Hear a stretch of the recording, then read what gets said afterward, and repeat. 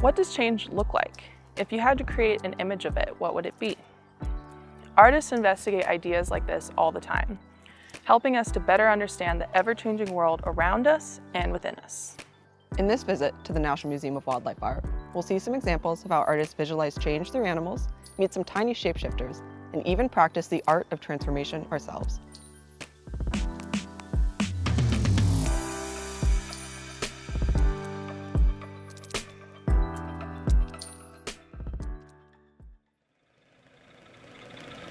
J.C. Fontanive is the artist who created this mechanical flip art machine. His butterflies are painted in different flight positions on a series of cards. He makes the mechanism that moves the cards using parts from old Victorian clocks. A small motor causes the cards to spin and flap like a flip book. I love the illusion of flight and the subtle whirring, flapping sound the machine makes, like the fluttering of wings. People admire butterflies not only for their graceful flight, bright colors, and striking patterns, but also for their remarkable ability to mutate. They will undergo several radical transformations throughout their lifetime, changing from squishy, crawling larvae to delicate, flying adults. Hatching from tiny eggs, caterpillars will grow, shed their skin, grow and shed their skin over and over again. By the time they're done, they will be 30,000 times bigger than when they were born. Eventually, caterpillars will prepare to enter the next phase of their life cycle, forming a chamber called a chrysalis. Within the chrysalis, the final transformation will occur, a process called metamorphosis. The caterpillar's body is completely liquefied, becoming a pale goop. From this soup of cells, a new body grows and eventually emerges as a butterfly.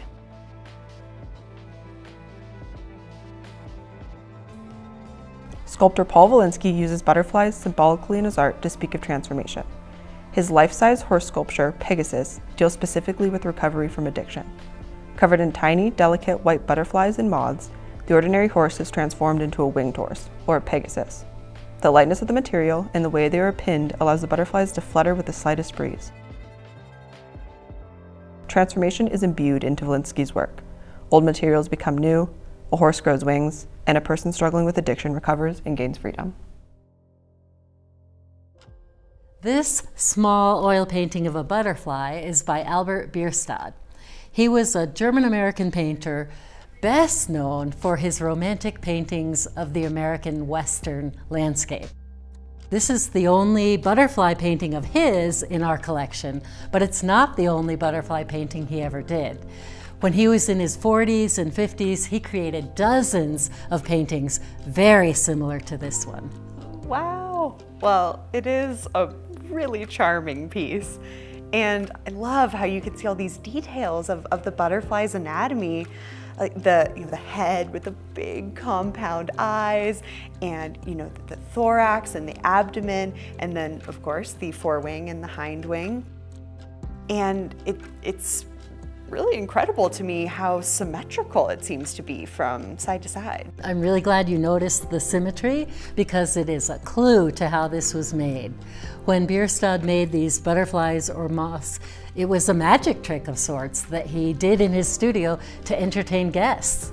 Oh, okay, like a party trick. You could say that. When people visited his studio, he would make these small paintings really quickly, and each guest would receive one as a souvenir. Lucky them. I mean, everybody likes party favors. But, I mean, I can't believe that. So they actually got to watch him make these small paintings for them? They did. Our curator of art discovered a published journal written by a young Victorian woman, and in it she describes his process really well. He made 2 or 3 dabs of pigment on the paper, a quick fold, and holding it, still folded, against a pane of glass, he made 2 or 3 quick strokes on that wizard-like palette using his knife on the outside. And hey, presto, a wonderful Brazilian butterfly or moth. Even the veining on the wings complete. A pencil touch added for the antenna, the artist's autograph added to the corner, and now each of us had our own painting by Bierstadt. Wow, yeah, she took very thorough notes. I'm curious though, do you think we could follow those instructions and actually replicate Bierstadt's magic trick? I could gather up some materials. His materials list is very old, but Fortunately, most of those items haven't changed much in the last 150 years. We could go outside and let's give it a try. Oh, I love that. Maybe we'll see some butterflies out there too. The museum's sculpture trail is a space that was recently transformed in partnership with some amazing organizations who are working to restore it with native trees, flowers, grasses, and shrubs. If you visit the museum, you can take the Greater Yellowstone Botanical Tour to learn more about these native plants. These plants were selected for their ability to attract pollinators, like butterflies. Butterflies visit flowers to feed on nectar. Tiny grains of pollen cling to their bodies and fall on other flowers as they flit about. This fertilizes the plants, allowing them to produce fruit and seeds. Oh, I love it out here. And I'm so excited to paint one of these magical little wizards out here in their natural habitat. So, Jane, what do we do first? Okay, the first step is always to gather your materials. The paper he mentioned was called a cartridge paper, which was common in his era as a casing for gunpowder for firearms. We don't have that paper, so I've substituted a smooth vellum for us to use today, and it's going to work just fine. The other materials are more straightforward. We have our oil paints, and I've put some down on the palette. The palette can be any hard surface. I have a piece of tempered glass that's going to work for us. I also have palette knives, one for each of the colors we'll be using today, and I have a pencil for the signature and the antennae at the end.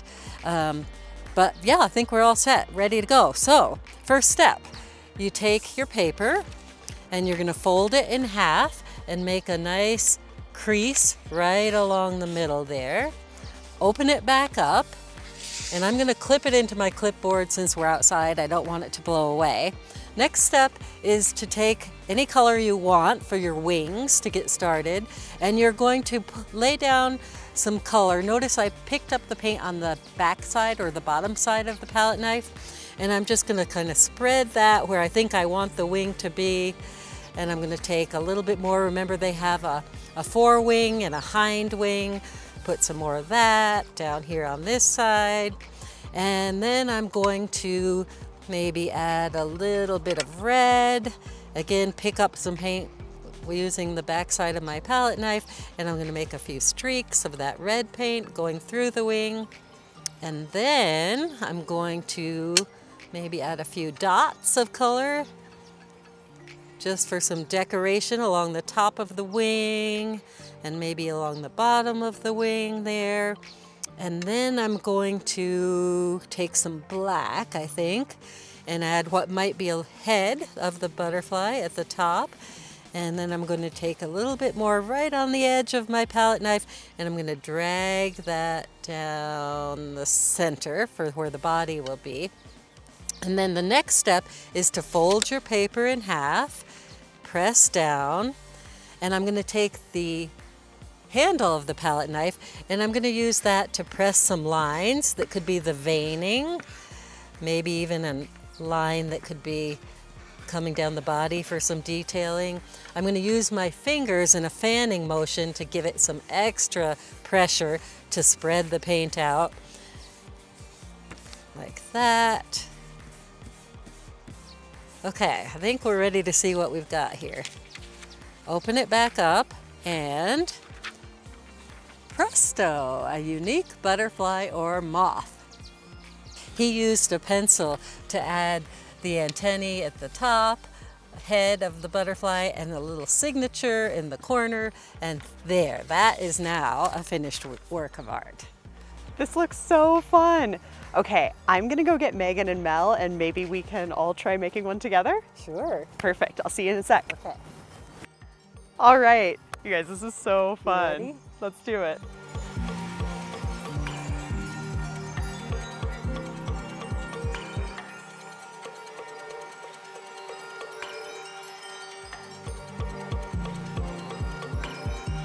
Artists, like butterflies, are masters of transformation, taking humble materials and almost magically altering them to produce something totally new. Whether the piece showcases the transformation of materials or the metamorphosis of the spirit, When an artist enters their creative cocoon, the results can be a stunning surprise. That art might just change those who gaze upon it. There are endless opportunities for transformation, and you are the artist.